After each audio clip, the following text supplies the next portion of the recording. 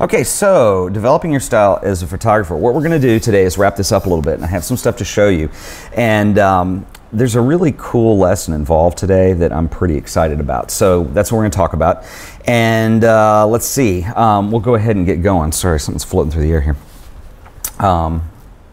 Okay, so developing your style as a photographer. This is part 4, I believe, and in our series. And you know, just to recap a little bit, I'm going to come back and recap later because this will be the last show that we do on this particular subject for now. I think there could be some more stuff that we do later.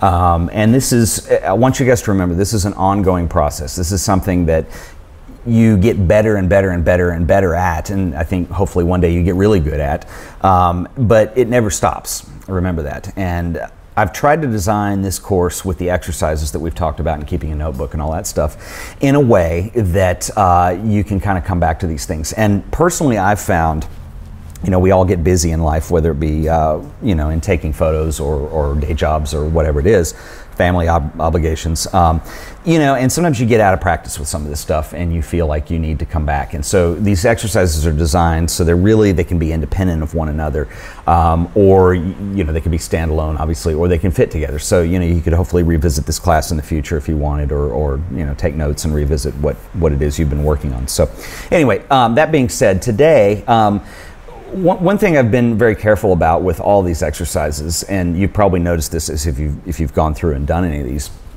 is that you know, there's an expression, you don't want to put the cart before the horse, right? You want to make sure the horse is before the cart. And so we've done things like actually going and sitting and thinking, and actually you know, not having a camera there and forcing yourself into kind of this mode of thought, where you're really learning to think before you shoot. And I think that's the important takeaway here, and that is really important, is that kind of sensibility. Photographs do not come from the camera, they come from your mind, they come from your talent, your skill level, your experience, your sense of creativity. You know, for instance, I heard somebody say the other day, you know, they were doing a commercial job and it went really quickly. They did some portraits and they got them done in, like, you know, 15 minutes. And, you know, the client made a comment and said, wow, 15 minutes, that's really quick. And this friend of mine said, well, it didn't really take 15 minutes. It took 15 years and 15 minutes. And you hear people say that a lot. And I think that's true because, you know, what you are as a photographer is a sum of all of your experiences and, you know, everything you've done to this point. That's what, you know, comprises your skill level. So anyway, that being said, you know, we've been very careful in each one of these exercises to kind of make sure that thought process is coming first. And in the exercise I'm going to show you today, we're going to talk about storytelling. And more literal than what we talked about in the last one. And this is really important to get your camera out and take a bunch of photos. This is kind of a little bit different exercise because that is encouraged in this. So anyway, last time we talked a little bit about photographic, well, actually the last couple times we've talked about photographic meditation, and where you take a subject and you try to get it from as many angles as possible. And what we're doing when we do this is you're trying to expand your sensibilities or your approach in terms of things like aesthetic, composition, lighting, mood, all those things that really will help your personal style as a photographer. And forcing yourself into a meditative state of doing that will help with those things, because what will happen is meditation, you're going to go for a long time. So whether that be 45 minutes, an hour, 2 hours, whatever, all day. You're going to exhaust your common, like in music, if you play guitar, you're going to exhaust all your licks pretty quick, you know, all the stuff that you play all the time. And it's going to force you to start doing new things and not just repeating the same thing over and over. And that's really important.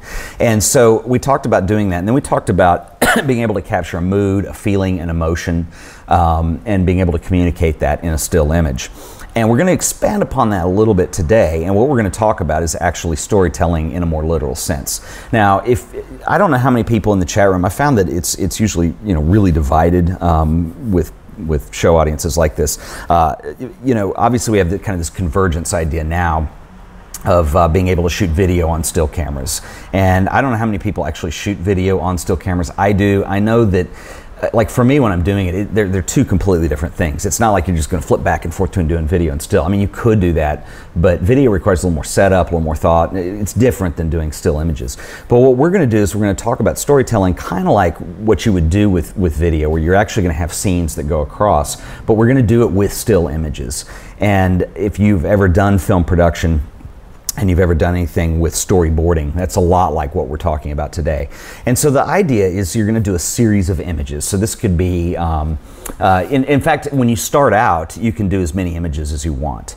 Oh, real quick, Bob has mentioned, Bob K815 has mentioned in the chat, yes, I have tried, and the audio limitations make it more trouble than actually using a quality video camera. Absolutely. I mean, I'm not going to go into this whole video versus thing, but I just wanted to make the point that what we're doing is we are doing still images. We're not shooting video, but we're going to do it with more of a cinematography approach, to use a really weird word for that, but anyway, it's it's a cinema type approach that we're using to this. So what you're going to do is you're going to take a series of images and you're going to tell a story with these images. Now, I've actually already done this exercise, and I'm going to share it with you today in this thing. But before I get going, I want to kind of describe what we're doing. So what you're going to do is take a you're going to tell a story. So you want to kind of come up with something, and we'll talk about kind of ideas that you can come up with on something like this and how complicated it needs to be. I would start by just doing lots of stuff, so I wouldn't make them very complicated. I wouldn't write novels and try to execute them, even though maybe you could think of a scene with 2 people and you could actually do it. The one I actually did this morning is I made soft-boiled eggs for breakfast, and so I documented that process. And I'm going to show it to you in a minute. They're not great images, but that's not the point here. The point is are they telling a story as they go? And so when you do film, whether you do documentary stuff, even TV commercials, if you do, particularly movies, there's a technique called storyboarding. And what storyboarding allows you to do is kind of figure out what the scenes are going to be. And so typically you could take a blank sheet of paper, you can draw them, you can use a camera and go photograph things, which is kind of like what we're doing here. And you go through and you basically, it serves the point to make sure that you're telling that story and what it's going to sort of look like, hopefully, when you're done. It gives you that sense. And it also begins to a little bit think about composition, especially if there is compositional techniques that are going to assist in that story. For instance, if you are Alfred Hitchcock and you're making a movie like Vertigo, and there's scenes that you're trying to express this fear of height, or Psycho, where it's, this woman checks into a motel and she's in the famous shower scene. Well, the shower scene wasn't just like improvised. I mean, that was really thought out and probably storyboarded, where you actually think of sharp camera angles that are going to intensify what you're trying to communicate in that scene. And so that's kind of what we're doing with this. But we're telling a story. And so the story could be something just extremely basic and simple. Like, for instance, I did a little story of myself cooking breakfast this morning. It can be that easy. These, for instance, that's a weird topic, but I wanted to do something, and I needed to do it today to show you. But the story isn't the point as much as, am I telling it? You know what I'm saying? So, for instance, I kind of went with it with the mode of, okay, let's say somebody doesn't know how to soft boil an egg. What are the steps involved? And you're telling this with pictures and not with words, and I think that's kind of key here to mention. A photographer that I knew years ago who is no longer with us, but this guy, he was considerably a couple years older than I am, and I looked up to him. He was a mentor of mine. And I remember I was helping him, we were working on his first website. He wanted to do the whole thing with no text at all. Now, this was the early days of the web where people would do these entire things in Flash, and that's what we did. But I always thought that was a cool idea, especially as a photographer, is being able to communicate with images and pictures and not with words. So it's nonverbal communication, which really is exactly what we're doing. So if you're going to do this exercise, what I would do is shoot freely and edit later. Okay, so what you want to do is be thinking about, okay, what are the steps in here that are essential to telling the story, or in my case, cooking breakfast here. But what are the steps that are essential to that? And then you go back through and you cull out things that are non-essential. So, for instance, when I was cooking, it's kind of hard to cook and shoot at the same time because you don't want to overcook things. But I ended up probably with about 30 images, and I've narrowed it down to 9. Okay, so that's where that editing comes in, and you're going to actually go through these and decide what are the key points, what's essential. Okay, so I served my soft-boiled egg on toast, and I actually had shots of the toaster and the toast being made. Well, I kind of thought that's probably not essential because the point of what I'm trying to communicate is how to soft boil an egg, not how to get into cooking toast. I assume people probably know how to make toast, particularly with a toaster. There's not a lot of exciting steps involved there. So anyway, let me show you what I've got here. And what I'm going to do, I need to minimize a couple windows here. And sorry, let's see. I need to bring this down. Oh, and we are having freezing issues. This is great. All right. Can you guys still hear me in the chat? Okay, it done froze. All right, good. Gotta love live video on a budget. Okay, so I'm going to collapse that window, and let's go ahead and open these. And now what I'll do is show you the desktop. So we'll flip over to that. Okay, you guys should see my desktop here, so I can show you. In the future, I will find a much smoother way of getting this done. Let me just check and make sure that this is on. And yes, it is. Okay, so this may be hard to see, and I will blow these up. But okay, so we have, I'll go through these. First of all, let's look at the thumbnail view. And I know it may be stretching if you're on the live broadcast. If you're watching this on YouTube, I'll have it sorted out by the time it releases. But we have 9 images here that basically tell the story of making a soft-boiled egg. And, you know, obviously you start with 2 eggs in the upper left-hand corner. You get some water boiling, which is the second image. Third image is the time to set them, which when you blow this up, you'll be able to see it's 4 minutes on my stove. And next image you see dropping the eggs into the boiling water, and then finally rinsing the eggs, cutting them with a knife, how to peel. They're on the toast in the 8th image, and finally you see some broken eggshells in image number 9. Now, I'll kind of talk you through this. This was done in a hurry, obviously, and it was just to illustrate the point.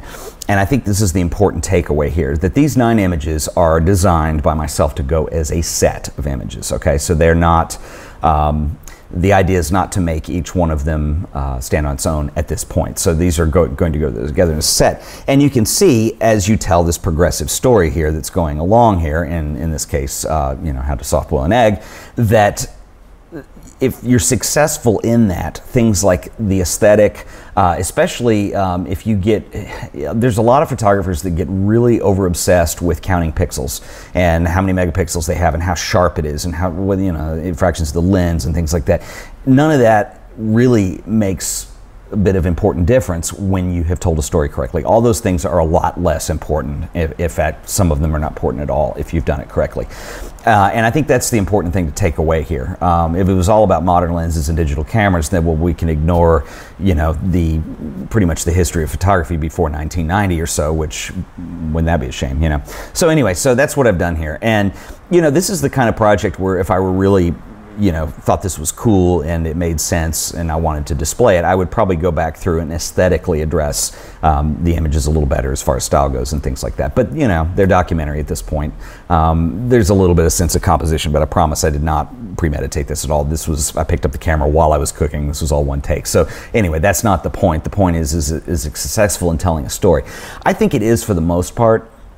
I'll analyze my own work here, but I think that the second image, because everything else is so big in scale, like, you know, they're almost not really macros, but close-ups of this egg or eggs, and even the phone as the timer. That one shot is a little odd being out of place there, and that may or may not be a big deal, but maybe one thing I would want to do is actually, you know, go back through and retake that. I don't know that the eggs need to be in the background of the boiling water, you know what I mean? Maybe too much to read. And maybe that's more appropriate, and in technique I'll talk about in a second. But anyway, as you go along, and also the final shot of the crushed eggshells, I'm not sure that's important either. That's more of, you know, more of an artistic addition or an aesthetic aesthetic addition, if you know what I mean. So anyway, but the rest of them, I mean, you could probably boil, no pun intended, sorry, you could probably boil this down to, instead of 9 images, 7 images, retake the one and be 8 images. So anyway, but that's my point is, you know, are we telling a story here? And I'll go ahead and blow these up so you can see them in sequence too, which gives a different effect. So we have the eggs here, you know, pre-cooked, and here we have boiling water with eggs in the background. It's a really terrible shot. The iPhone set to 4 minutes. Maybe an egg timer would give a little bit cooler vibe to this or something, I don't know. Eggs being boiled or coming out of the boil, rinsing, cooling down, and finally where to break the egg, and then once it's peeled, how to get the spoon in there. Eggs on the toast, and there's the crushed eggshells. So anyway, my point being is that what I've done here is I've selected 9 images that you know, I've attempted to tell a story with. So anyway, let me get this back over to the video now, and let's see what we got here. So this computer kind of behaves strangely. I need the cam twist. Sorry about this is the definitive lo-fi production here. All right, I think we're back on, but we're on FaceTime, sorry. All right. There we go. Okay, so you see what I'm doing here is we're doing storytelling. So you could pick a variety of subjects for something like this. So for instance, you could pick, I just happen to do making an egg. You could do all kinds of cooking ideas, where basically what you want to do, in fact, it might be more interesting to make it challenging. So you're describing only in pictures with no words how to cook something that's more complicated. Soft-boiled eggs pretty easy, so it lends itself well to this very easily. Whereas, you know, making a bolognese is different. And, you know, how do you deal with measurements and things like that? And how do you do it in a creative way? Now, I think one thing that's interesting too about what we're doing today is this really has a practical application in the real world as well. A lot of the things that we've done in these episodes up to this point are exercises for yourself. So they're gonna do things like work on, you know, how your mind works and getting better at something, you know, that kind of thing. Whereas this kind of exercise really is applicable because people who shoot editorial work for magazines deal with this. A lot of times you're hired to do a story that would deal with a sequence of images where you're illustrating what is being said in the text, if it's a magazine, for instance. And what we're going to do actually is go through and you're doing that without the text, you know, but it's supplemental to the text. But what we're doing is taking text out completely on this, and we're trying to tell the most important story we can, or the most detailed story we can, without using words and something like this. So the next step I would do is, you know, obviously like what I didn't show you all 30 that I originally took, and some of them were double takes, making sure the, you know, light was right and, you know, whatever, focus was correct. But I had other steps to this too, like I mentioned, the toast being pulled out. So what I would do is when you pick kind of what you're trying to communicate and you go ahead and shoot a bunch of pictures, is to go back through and edit those down. So what you're going to do is take away non-essential shots. And you can see, like I said, those crushed eggs at the end were probably not essential. That would be one I would take out. Especially if you're paring down from, you know, 30 images. That's a lot to have in a set, perhaps. And so maybe what you would want to do is see if you can cull some of that out in kind of a minimalist sensibility, to where you're actually trying to say the most with the least amount of pictures. Okay, so you know, you would pull that down. And I think what would be interesting too is to go back and see if you can do it with even fewer images than that. Think of what, maybe there's a different image that could kill 2 steps in one, something like that. You know, there's a lot of different things you could do. And then finally, I think the ultimate is to see if you can't tell a story with one image, which is really what we're going for with all this. And I think that as photographers, you know, we are visual communicators and we are storytellers in a sense. And that can be argued, especially with contemporary aesthetics, where you're probably doing something that's more abstract or avant-garde. But in general, though, and I think even if you are dealing with something abstract or avant-garde, even though what I was doing was very non-abstract, it was cooking an egg, if I was doing something abstract, there's still, remember, the very first episode of the MasterClass that we're on now that we did, we were talking about making sure that well, not making sure, we were talking about the definition of art, and we were talking about the point of doing something that is art is to interact somehow and to get a reaction from the viewer, okay? That could be argued because I think in the 20th century you could say, well, maybe there's art that exists to get no reaction at all, and sure, okay, whatever. But most of it is trying to get something from your viewer. And whether that is a positive reaction, whether that's a negative reaction, whether you're trying to make somebody angry, make them think, make them sad, or it's something that's supposed to make people feel good, or maybe it's not an emotion, it's something that's just telling somebody something. And I think those are all part of it. And that's what we're doing here. So we're starting with a sequence of images, and we're going to reduce these down as much as possible to the fewest amount of images. And I think the gestalt, so to speak, would be getting it down to one image. Specifically. So if anybody has any questions, I'm going to open up the chat room and we'll talk here. There's some photographers who have done this very well. The guy that comes to mind, who I think is really good at this, is a photographer from New York named Dwayne Michaels. And Dwayne, he's been around a long time. He did a series of, well, he wasn't a series, but he kind of became famous in the 80s for a bunch of the album covers that he did. And the one I think that was probably the one that stands out the most to me, and I think it's brilliant, is if you guys are old enough to remember the 80s and anybody had the Police album Synchronicity, which is a genius record. I'll just go ahead and say. But Dwayne had done the photos on the cover of that, and I don't have a picture of it in front of me, but the cover, just Google it, Synchronicity by the Police. It had, pardon me, it had like 3 colored stripes. It was a red, a blue, and a yellow. And then inside each one of those stripes, there were black and white photos of the different band members doing weird things, like Sting is sitting there with a skeleton in a doctor's office or something. Anyway, very cool stuff. And anyway, really cool. Let's see, Vargas Miguel. Sorry, I can't read some of these names sometimes on the fly. I'll address your question in just a second. I wanted to say one more thing about Dwayne Michaels. Dwayne is interesting because he has done, and I've seen him speak before, and you can find books of his, and I'll look them up on Amazon, and I'll put something in the notes here. But Dwayne has some exceptional work that he's done where he's done this storytelling technique. He's done it in different ways with, obviously, he's really good at telling a story with a single image. He's done things with double exposure that are really interesting, and he's done image series. And the series stuff is interesting to me, and I remember the one I saw had, I think it was Richard Gere and Cindy Crawford in it.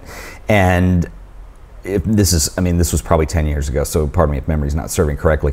But he kind of had this story that he was telling that had to do with them as a couple and walking down the street and holding hands, kissing or whatever, or getting in an argument, or I don't remember what it was specifically. But it was a really interesting use of storytelling through multiple images. Now, when you have celebrity friends, it makes it a lot more fun, and most of us don't.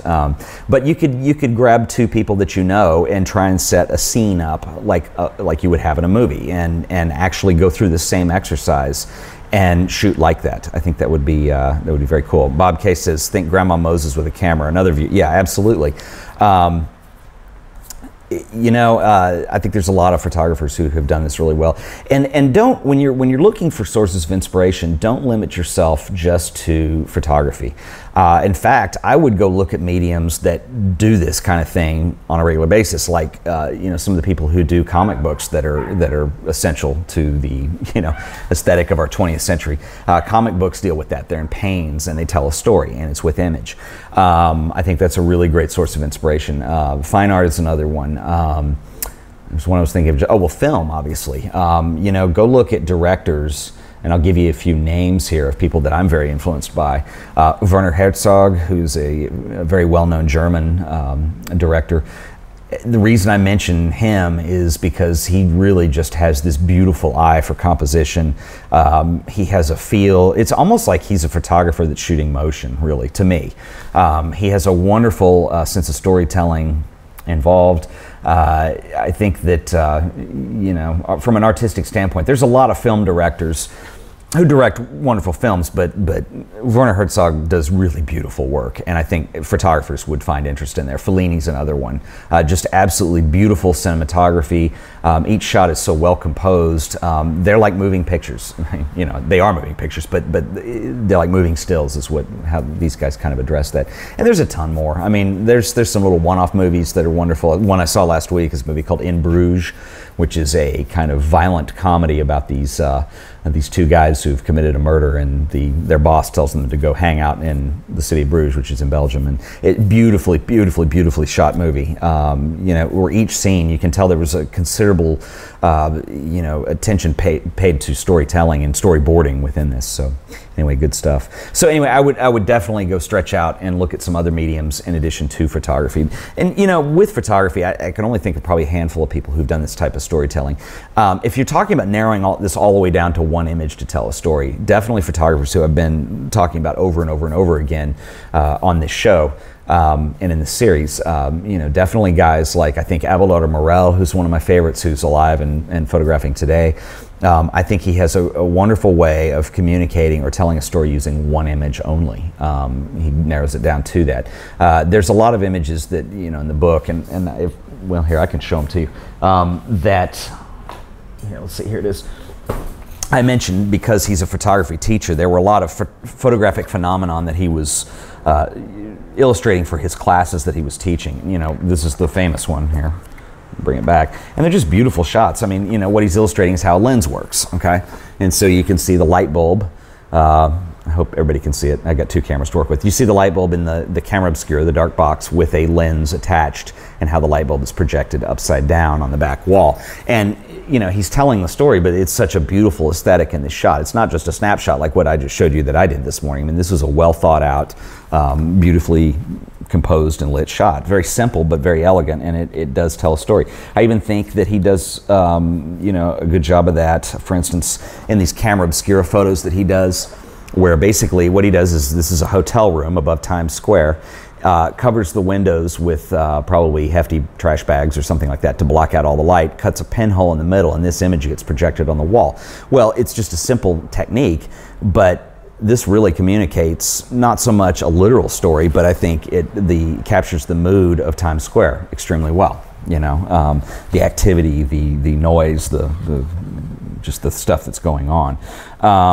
And, you know, I think on the opposite end, there's some scenes in here where it's very pastoral and very simple.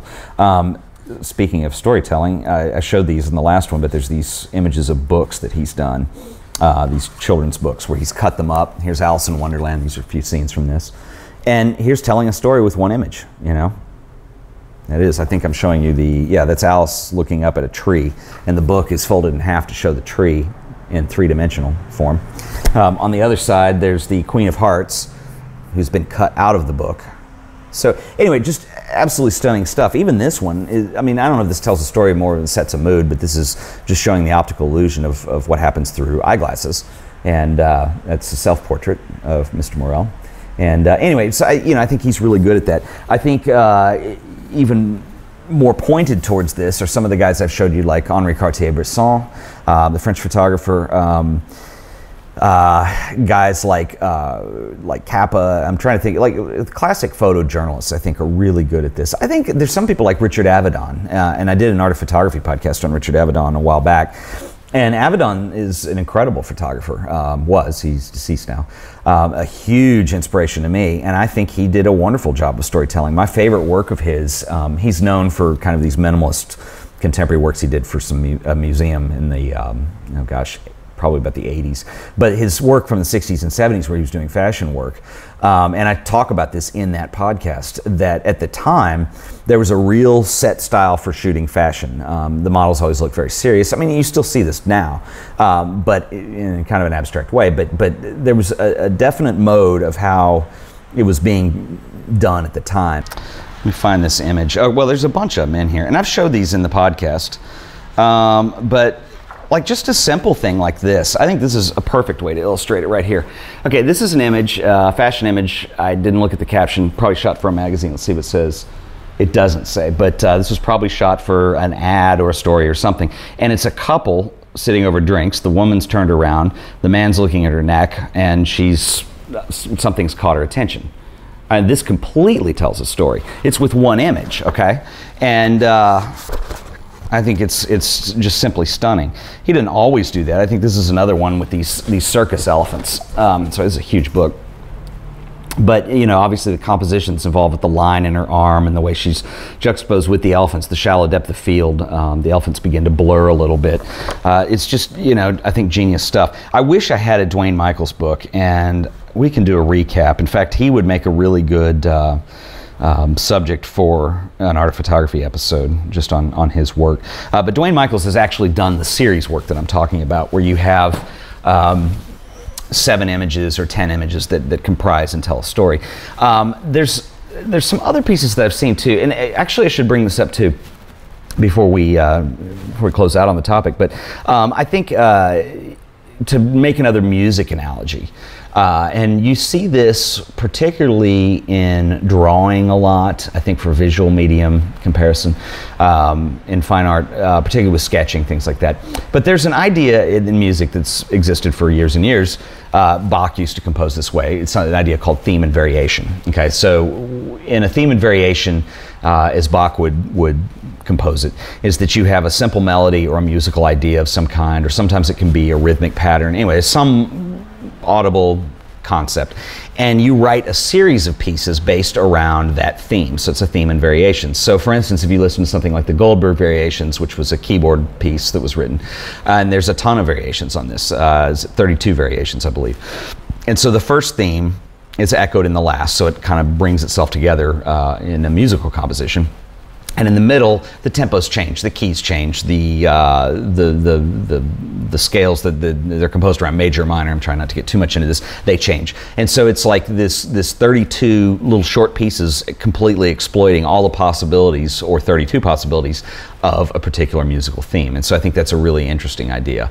And so, you know, what you can kind of think of as something like that is a theme and variations. This breaks away from the story concept we were talking about a little bit, but and maybe ties this in a little more with the photographic meditation thing we were talking about a couple weeks ago.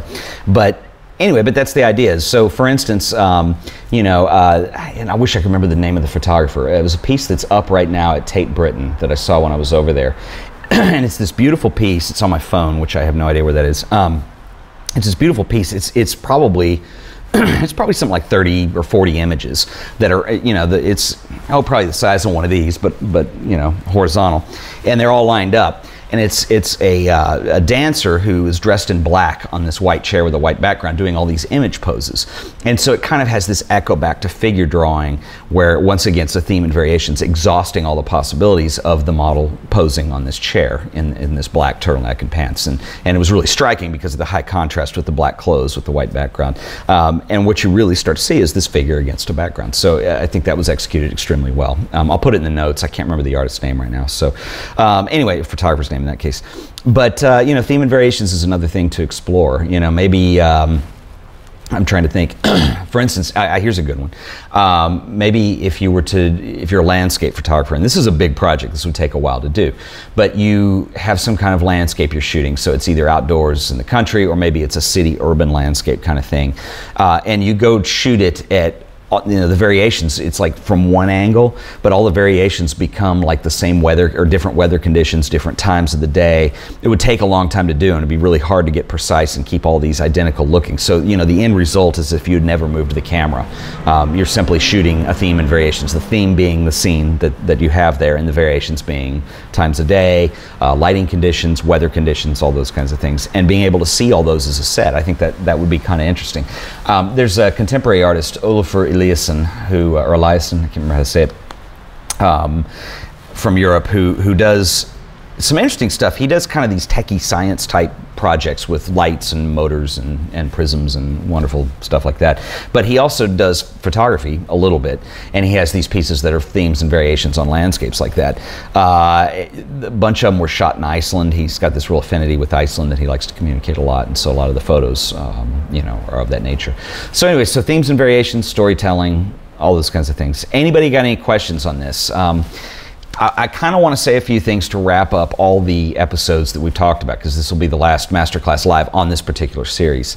I don't know, it seems like the guys I'm seeing in the chat room have joined us every time, and I know the time maybe not good for some people, good for others. Give me some feedback if you've got something on that. I mean, I'm flexible. It's noon here, so I can move around. Actually, it's 1 now, but anyways, but to kind of recap what we've talked about, you know, a lot of these things, they're just exercises that you're going to do that hopefully will lead to better, I don't know, that'll lead to different things. So you want me to do the enclosing next week?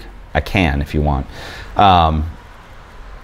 If it's getting too late for John Doe 87, I certainly understand, or you could watch it on YouTube. But what we've done here in this series of episodes is we have kind of taken some ideas to try to make yourself think differently, do different things to improve your sensibility as a photographer, to improve your style, to make it more personal. And it is scheduled for next week, but I'm going to do film next week, so we'll go ahead and we could back it up today, unless anybody has anything they want to share for next week or anything like that. Let me wrap it up in closing right now, and we can kind of address that, you know, when we get there. But anyway, okay. So what we've done is we've done a series of exercises. We've done, you know, it's a series of meditations, if you will, to try to make you think differently as a photographer. And a lot of people think about developing your personal style. It has nothing to do. This is the same old stuff I always say. It has nothing to do with lenses. It has nothing to do with cameras. It has nothing to do with equipment. You need to have them, obviously, to make a photograph, but you don't need to sit there and pine over having the latest and greatest whatever, because that's not the important thing. The important thing to remember and to take away from this entire series is that photographs are not made with your equipment, or the camera doesn't make photos, you make photos, okay? The camera doesn't take pictures, you take the pictures. And that's the hard part. It's the hard part about anything, and that's why so few people do it. And I think that's why so many podcasts, so many YouTube videos, all these things that you see tend to dwell a lot on equipment, based ideas specifically. They'll talk about equipment reviews and gear and what you can do and how to do, and there are techniques involved with equipment, and I obviously talked about, you know, some stuff I'll do in the future with that. But it's really important not to let basically the millions of dollars of marketing spent by two large Japanese camera manufacturers dictate what you do as a photographer. I mean, that's great. Everybody has moments in your life, and those of us that are older in here, we all can understand that you go through periods where you have extra money all the time and you can kind of spend money and buy lavish things, and you go through times that are quite lean. It is always cyclic. And it can be frustrating if you feel like you need to have the latest wide-angle Canon lens or whatever it is, the version 2 of this, you know. And if, there are times where you'll be able to do that, but don't ever like waste all your time thinking about that, because, you know, it comes in and out. You know, like Mark is saying right now, the right tools in a master craftsman's hands can make a difference. He'll do great things with the wrong tools if he has to. Mark, that's a quote. I mean, that's brilliant. I think that says it all. And that's what we all are striving to do as photographers. If you weren't interested in getting better, one, you wouldn't be watching me definitely at this point in the podcast talking about it. And you would also, I don't think you would shoot a lot of photos. And there are people who do that. They collect cameras and collect lenses. If you go to these camera shows, there's a lot of collectors there. They'll never take a single shot on those. There's something obsessive about the decorative art aspect of this object that makes photos, and that's okay too, but that's not what we're here doing. Like I said, particularly if you're still with me at this point. And so we're all aiming to get better, and I think that's what's important.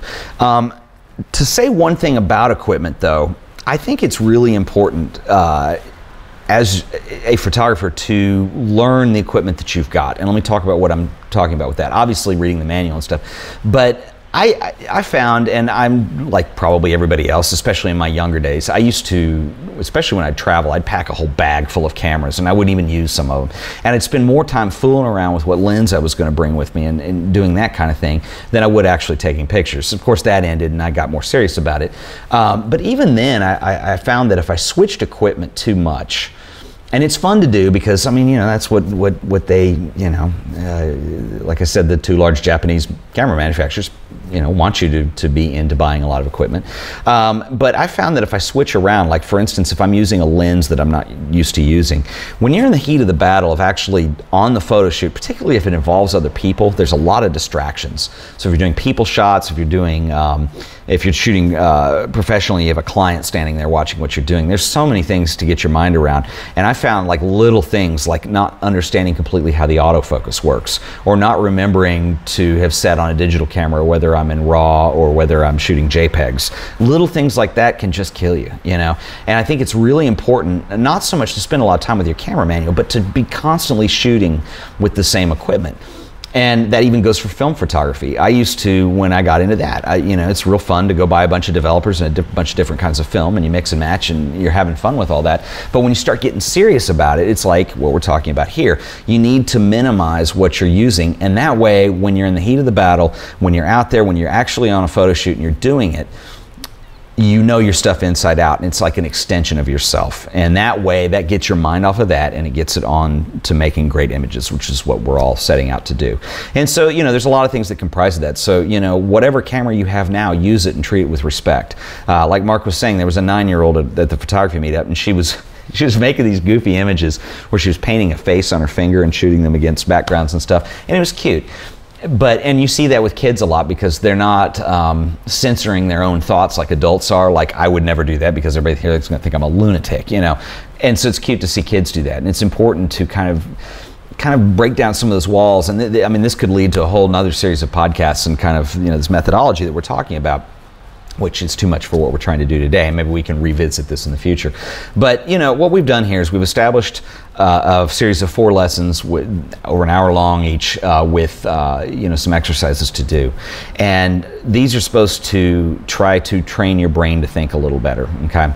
And so that's what we're going for here. And I found, and I've said this before in these, I don't know if you remember, but I've found that personally, it's like working out. And, you know, part of the deal, and I will be the first to admit that right now I have been not working out enough and probably eating too much, and that needs to happen again. And right now, one of the things that I'm experiencing is the lack of motivation to actually get out there and start getting exercise. And I promise I'm going to make myself start doing it very soon, but, you know, it's easy to make excuses for being busy, whatever. The real reason I don't want to get out there and work out is because it's hard. I'm going to get out there, I'm going to go jogging, I'll get a quarter of a mile, I'll be winded, I'll be dead tired, and I'll come home, because I'm out of shape. And I think your brain works the same way, especially when you're doing creative type work like what we're talking about here. When you're doing creative work, it's like a muscle. It needs to expand. It needs to, you need to be doing it a lot. Vargas Miguel says, I've been like that for the past month. I don't know whether you're talking about exercise or getting into the spirit of photos, but I think that's important. And I found that, particularly if you're doing this for a living, okay, let's say this, which I do, it's sometimes if I haven't been exercising creatively, I'll be in a situation, and I find it particularly showing itself when there's other people involved. So if I'm with a group of people and we're trying to brainstorm topics for something, or we're trying to figure out what we're going to shoot or what it's going to be, and I have other people that are having input on that, if I haven't done it in a while, I'm almost embarrassed, because it starts making me feel like, gosh, I can't get my mind around it, particularly around somebody who is really creative minded and really good at new ideas on the fly and fresh stuff. But I found that if you can keep these things up, that's what it takes. And so the next time you're feeling flat, or you're feeling like, you know, I think what inspired this thing to begin with is, you know, not having or feeling like you don't have a personal style as a photographer. And it's really easy to do. It's hard to have a personal style as a photographer, because you're not drawing or anything. You're interpreting something literally out of a camera. It's really hard to draw that out. And that's where all this stuff comes in. And that's why you're making yourself think. You're pushing yourself. You're thinking, you know, exhausting the possibilities in your mind. You'll find sometimes your mind is on a different track, and when you finally execute something that you're going to consider a work of art or a job for a client or whatever it is, sometimes they don't always come out like you envision in your head, and maybe for some people they don't ever come out like they envision in their head, but that's at least moving you in the right direction. And if somebody's not in your head, they don't know those things, but that's what you're shooting for, is trying to close that gap between what's in your head and what you're doing with your work. And that's really important to remember. You know, anyway, all that being said, I think that is probably a good place to wrap all this up, unless you guys have any. I think now is the time. If you have any questions or anything, we have one more week on the schedule for this, and I would be happy to use that talking about developing your style as a photographer if you guys are so interested. When I originally did all my outlines for these, I obviously had a lot to say with the first batch of them, and then I think I was giving a week for each idea on the later ones. So, Bob K, thank you for joining us. Got a split, looking forward to film. Absolutely, we will go over all kinds of. It will be all things film. Will be the next topic. So I'm starting the YouTube archive of this a little bit later than I am. We talked before I turned the camera on, basically is what I'm trying to say. So film is going to be the next topic we're going to do for MasterClass Live. It's going to be a lot less meta and a lot less heady than this was. It's going to be more practical with some examples and stuff. And I think the reason I don't want to do more heady stuff is, one, for me, they're hard to plan and you know, outline and do a curriculum for. But I think for you guys too, I think this will give you some chance to digest some of this stuff. You know, watch these in the archive. I've tried to create a series of lessons and exercises that are kind of timeless in a sense. So you can revisit them anytime you want. In fact, I'll be honest, some of these are kind of oh gosh, they're really old, probably like 20, 25 years old. I'm gonna tell you how old I am. When I was in high school and I was really getting serious, and I thought I was gonna be a guitar player for a living one day, and I was really getting into this, I went through a lot of this same kind of idea of discovery. So, you know, I was really interested in that point of developing my style as a guitar player. You know, the guys that I looked up to, you know, the Jimi Hendrix or the jazz guitar players that I liked, you could tell. In fact, let me say this before we close, because I think this is important, is to talk about where this came from. But you know, when I was playing guitar, I was young, I was getting going. You know, I looked up to guys like Jimi Hendrix. I like jazz guitar players like Wes Montgomery, Charlie Christian a little bit, and then more contemporary people at that time, like guys like Pat Metheny or Ralph Towner, guys like that. And the really good guitar players, even with the rock stuff I was listening to, like I was a big Yes fan, so I listened to Steve Howe, and you could tell Steve Howe with like 3 notes. You know, he had such a voice. in a sense, even though he's not singing, he's playing guitar. But any good musician who has a personal style, and it always bothered me that, like, how do I develop that? And I don't know that I ever did musically, and as I grew up I ended up in a different profession and all that, but it's something that's carried with me on into my own work as a photographer, particularly when you're dealing with art. And I've always wanted to be able to have kind of a style to myself, where if somebody saw an image they could say, hey, yeah, that's Ted Forbes or whatever, and I'm definitely not at that point. But, you know, a lot of these things are research that I'd done back when I was music, and they've been repurposed into the 4 episodes that we've done here into a visual medium. And they're a little bit far out, but, you know, I think they're really important. I think they get you thinking, and that really, I can't say it enough. We're photographers, but we're really thinkers with a camera. And, you know, that's the takeaway here, and that's what you want to think about. What's interesting, though, is since I've been working in an art museum for 4 years, you know, particularly with contemporary art, when you get into contemporary artists, not so much photographers, but visual artists, and you get into the really weird far out stuff, there are guys out there that their thing is having no style at all. And what's interesting is, like, this kind of comes back around to itself, because I think in having no style at all, you still have a style. It's having no style at all. But there are guys that kind of do shows every now and then, and nothing ever looks the same, and it's all conceptual. But even those guys, I mean, I know they're arguing that they're anti-style, and they're anti, you know, aesthetic or anti-look, but that has become their thing, even at that. And so I think that's perfectly plausible to do. And I still don't see why the stuff we've talked about here wouldn't help you expand your mind with whatever it is you're trying to do, with whatever you're trying to communicate. Some people are going to be comfortable with these kinds of things, some people won't. I mean, that's just kind of how it is. And anyway, I hope you guys have all found this useful. I haven't been looking at the chat, sorry. Mark says, thanks again, Ted. This has really kicked me up a gear with my photography. I hope so, Mark. And thanks. It was good to meet you at the meetup last week. And we'll do more of this in the future. I'm not done. I'm not finished, I say. I think this was really good. This is something that I've tried to do a little bit with the Art of Photography shows that I've done, and they're just too short to really do that with. They're 15 minutes. I can say a few things. We can get into a few ideas and stuff, but, you know, it's so funny. I mean, they're kind of like the 2-minute photo tips, you know, in a way, even though they're 15 or 20, but it's still really talking about one thing, and it's really hard. And I thought it would really be good with these master classes. And I'm still working out kinks here, obviously, with using 2 cameras, and I had a computer die and blah, blah, blah. And so they're not the most professional things you've ever seen, I know. But we'll get better at that as time goes by too, just like we will get better at being photographers. So it's important. Yeah, John, thank you for watching. I appreciate it. Mark says, I think sometimes applying something from one discipline to another can really open up possibilities. Absolutely.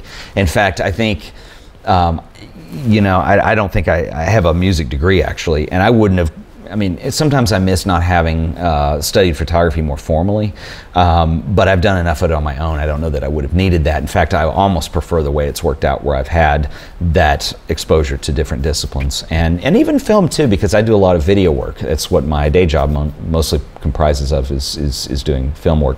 And you know, it's real close to photography, but it's another dimension that you're adding into this time element, motion, and all these other things. But I like staying versatile, and I like, not that I'm great at it, but that's kind of my thing, is I let all these things influence each other, and that's what I enjoy. It keeps things interesting for me. So anyway, thank you so much, guys. I'm going to go ahead and turn off the camera now. Thanks for joining. This has been the Masterclass Live series on developing your style as a photographer. I'm going to go ahead and turn off the YouTube feed. If you guys want to hang out in the chat room for a little bit, I have some time. But thank you for watching. I really appreciate it. And join us on the next one, where we're going to actually change our topic, and we're going to do a series of master classes on film. And so I've got to start planning those. So we'll start those actually next week, since we wrap this up today.